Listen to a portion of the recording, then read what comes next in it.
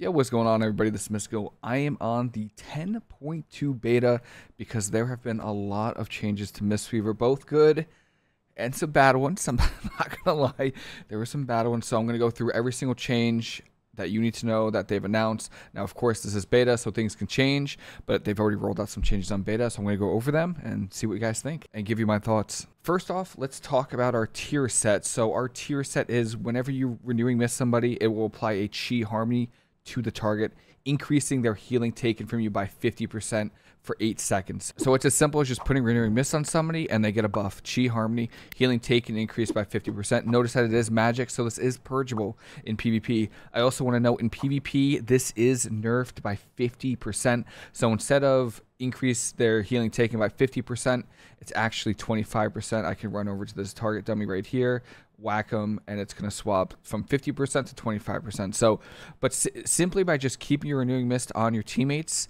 whether you're in a raid, Mythic Plus, or PvP, you're just going to have passive healing done to your teammates. Now, this also does apply to the talent Rapid Diffusion. So, of course, this is going to be very strong for Fistweaving. When you use Rising Sun Kick, it's going to apply Renewing Mist to somebody or Enveloping Mist, and that Renewing Mist is going to apply that buff. And I'll show you right here. If I Soothing Mist, Enveloping Mist, let's just find where it goes right here. Nope, where'd they go? Where'd my Renewing Mist go? Right over here. You could see that this person has the Chi Harmony from the Renewing Mist from the Rapid Diffusion. So this is going to be a very, very good talent for just in general healing, Fistweaving, and casted healing. This is a pretty solid 2-set. As far as a 4-set goes, 20% of all healing you do to targets with Chi Harmony is stored and then dispersed evenly among your allies with Renewing Mist when Chi Harmony fades or is refreshed. So this one doesn't really have much thought to it, really. You kind of just, what you want to do is you want to put your Renewing Mist, or this has been bugged on beta, I think they just fixed it. What you want to do essentially is just use your healing rotation, heal as much as you can, and then when it goes away, you see that little 53k. That was the Chi Harmony. It stored 20% of the healing it did to this target, and then as soon as it expires, it's going to just, it's like a little mini burst of life. So overall, I think this is a pretty good 2-set and 4-set. I have no issues with it. I think it's gonna be very strong in PvP. The only issue I do have is that it's not a damage reduction. They could have easily made, instead of 50% more healing or 25% more healing, just make it like a 10-15% damage reduction, which I guess is OP. It could be 5-10%, you know, 5% in PvP, 10% in PvE, like something like that. I just feel like Mistweavers are always lacking damage reduction because I always feel like we don't need more healing. Like we have so much healing. We have so much healing output. Like we can heal. We get it. But we need something. We need some kind of utility that kind of helps us out to, you know, compete against the other healers. Here are the changes to Mistweaver that they first announced, and there's actually quite a few of them, which is kind of nice. So Life Cocoon healing increased by 33%. I'm not going to complain about that. They've been buffing Life Cocoon for like 8 expansions now. I'm not complaining. Soothing Mist healing increased by 40%. I don't mind this either. It's kind of core to the cast and Mistweaver rotation. I enjoy that it's going to do more healing because there's some times where you're just going to sit there and channel your Soothing Mist, and it's really, really nice. Enveloping Mist healing increased by 25%. Of course, this is our best hot, right? This is hands down our best heal in the game. So if they want to buff the Enveloping Mist healing by 25%, which is absolutely freaking insane, I will take it. I'm kind of sad about this nerf. Misty Peak's chance to trigger reduced to 2.5/5% was 5/10%. It was already an RNG talent, so this is the talent right here. This talent right here, and yeah, it's just nerfed by 50% straight up. I'm kind of sad about it. I really am. I wish that they maybe if they reduced the RNG of it, you know, the proc chance, but then increase the duration of the Enveloping Mist, because it's still 2 seconds when it procs, and it's just weird. It's like half the chance to happen for the same duration. I'm not a big fan of this change. I really like Misty Peaks, especially when you're stacking Haste and Shuffle or PvE, which I think I really, really like. So yeah, I'm kind of sad about it. Kind of sad about this change. Enveloping Breath now heals up to 5. Nearby targets was 6. This one you're going to see mostly in raids. I guess, I don't know. I know Mistweavers are underperforming in raids. I know they're not the worst, but I know they're not the best. So I guess they just nerfed it by 1 target, which is kind of unfortunate. Still going to be solid in Mythic Plus, obviously, and arenas, of course. Invigorating Mist healings increased by 25%. So this is the Cleave heal right here. So whenever you put Renewing Mist on somebody, your Vivify, when you press it, is going to heal everybody that has Renewing Mist on them. So if I put Renewing Mist on Alal right here, and I heal this guy right here, this guy's going to get healed for my Vivifies. Love the talent. Very, very core to Mistweavers. So now is now reduced beyond 5 targets. So again, they're kind of capping our AoE healing. I wish I knew why. I really do. It's kind of unfortunate that they're nerfing it, but again, maybe we're doing better in raids than I thought. But I didn't think we were. Burst of life healing increased by 100%, so that's pretty good. Burst of life is right here. I think it competes with, where is it? Oh, it competes with Chrysalis. So when Life Cocoon expires, it releases a burst of mist that restores 120k health to 3 nearby allies. One little trick if you do use this talent is if you Life Cocoon somebody, or especially yourself, and you LOS everybody, you can actually, that heal doesn't get spread. You take that full heal. So that's a pretty good change. Vivify direct healing is increased by 30%. I'm not going to complain about Vivify healing. I think it's good. I love it. I think this is, I'm not going to complain about it because it's going to counteract somewhat with this nerf right here. Now, this nerf, to give you some history about Clouded Focus, they have nerfed, buffed, nerfed Clouded Focus 5 or 6 times now. So they're reverting this change. By the way, this is how Clouded Focus started, and then they buffed it. And now they're nerfing it like for the 4th time now. So Clouded Focus now increases the healing and decreases the mana cost of Vivify and Enveloping Mist by 15% per stack, was 20%. They've made this change 4 times now, at least. And it's just unfortunate because sadly, Cast and Mistweaver does rely on Clouded Focus for everything. We are crutched on this one talent that increases our healing and reduces the mana cost of our spells. I mean, that's just what it is. If Clouded Focus wasn't in the game and they didn't make this legendary like a talent, we would have nothing.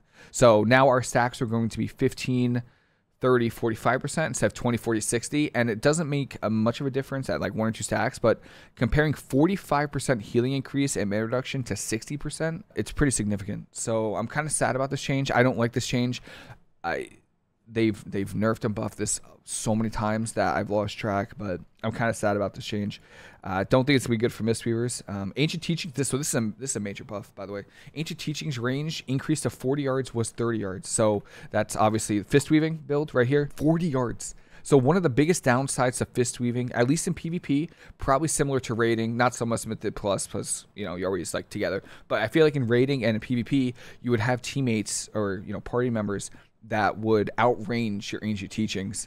Not anymore. 40 yards is pretty good. 40 yards is pretty far. In PvP, if you're Fistweaving with like a Warlock or a Mage and they port or blink away, that farther than 30 yards, they weren't going to get any heals.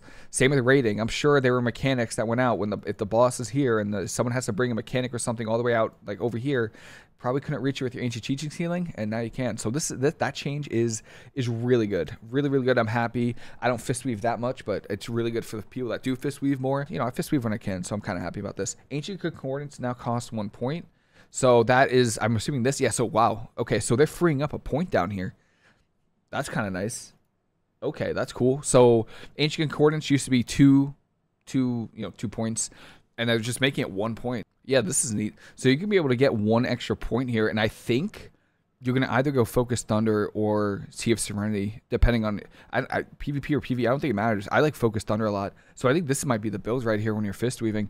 And then they changed our current 2 set. So what they don't want, and it would actually be insane, is if you have the 2 set from the previous raid of Barris, and then got the new 2 sets. So you'd have the increased healing from the Chi of Harmony, and you'd have the increased healing from here. So they're just changing our 2 set. I don't think this is that significant. I don't think we're going to use it. Maybe we will. Maybe there's some crazy build out there, but I think for the most part, this change doesn't really matter. For the PvP changes, they're just to counteract the buffs we got. That's pretty much it. So they nerfed Enveloping Mist in PvP by 15%, and then they nerfed Vivify in PvP by 10%, but that's okay because they just buffed our Vivify direct heal by 30%. They buffed Enveloping Mist by 25%. So I think all of those changes in PvP are just counteracts to like, Clouded Focus, Vivify, Invigorating Mist, like all these changes. So overall, I think I'm not complaining about these changes. These changes are pretty good. A lot of our healing output, of course, is getting buffed. Kind of sad about the Misty Peaks change.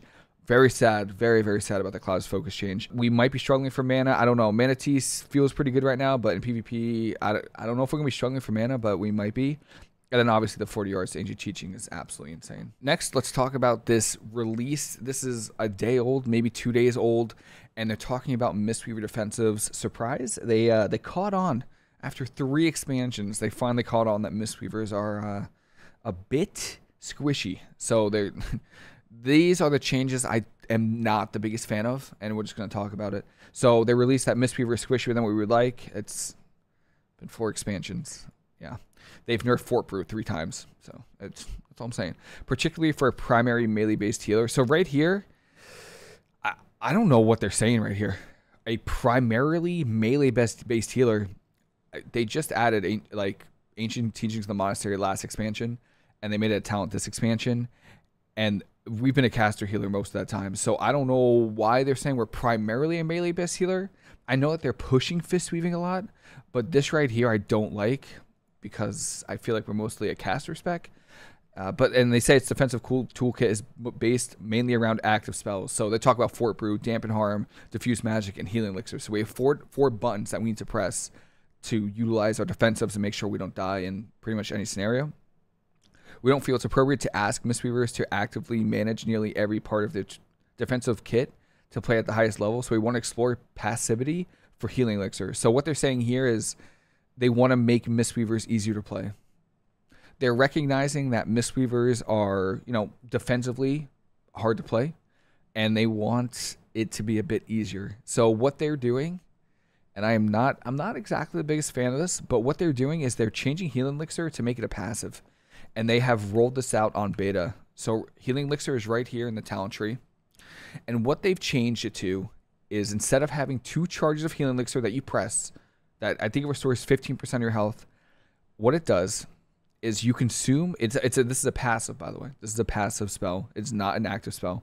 You consume a Healing Elixir when you drop below 35% health and are not in a loss of control effect, instantly healing you for 15% of your max health. You regenerate 1 Healing Elixir every 30 seconds, stacking up to 2 times. So they specified that this cannot happen if you're in a loss of control effect. So if you're in a stun, you already couldn't, but you cannot press Healing Elixir. If you're feared and you get Warrior feared or something in PvP and they're hitting you and you drop below 35% health, it's not going to go off. And I feel like in PvE, it's normally either you're going to get one shot, you're going to live at higher keystones, and in raids, I feel like this might be used in some scenarios, but I'm going to be honest here, I don't like this change at all. You're losing a choice.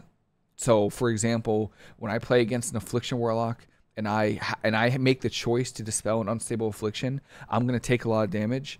And then right now I use Healing Elixir to heal myself because you could use it while silenced.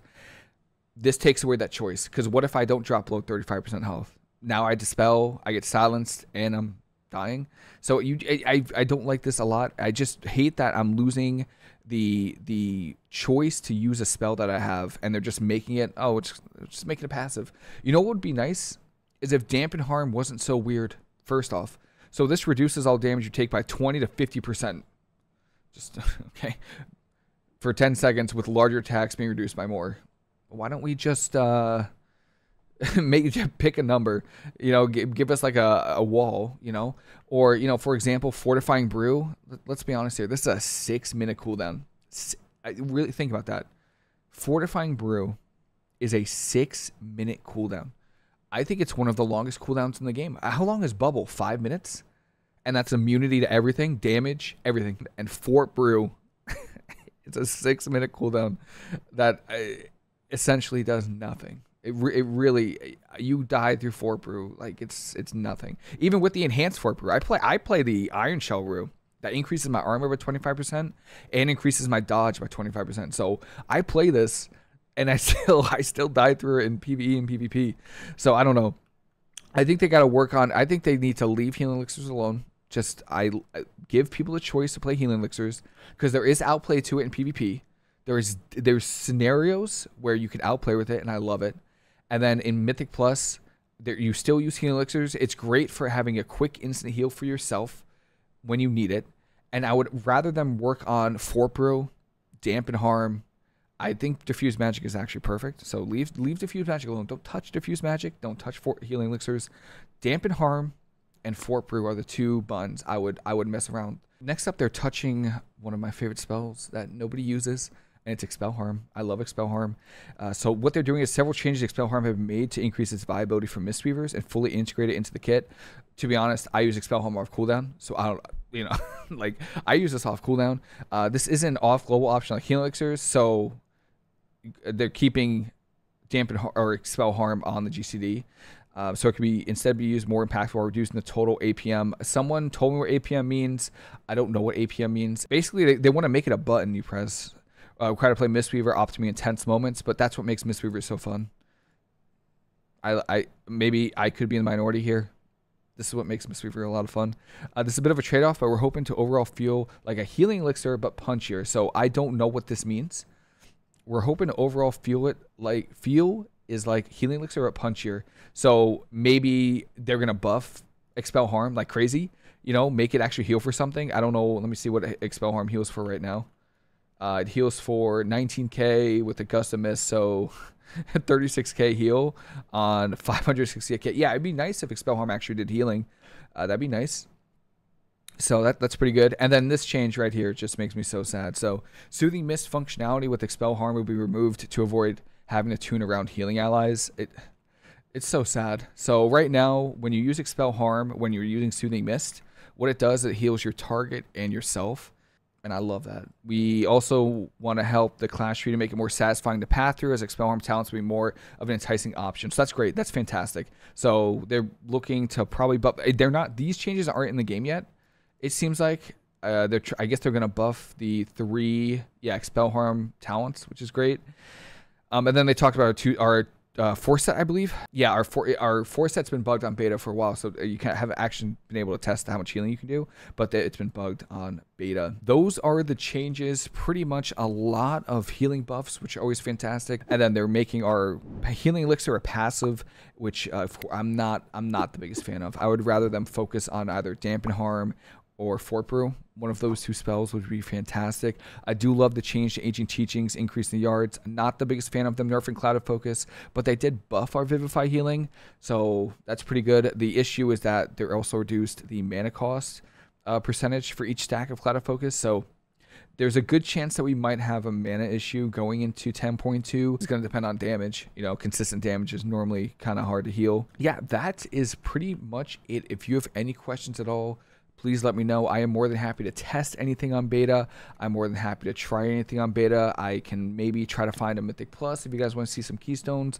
Nobody's doing the arena. No one's doing skirms. No one's doing anything like that. I could do the battleground blitz if people want to see that. So please let me know. I am more than happy to do any of that. And that is pretty much it.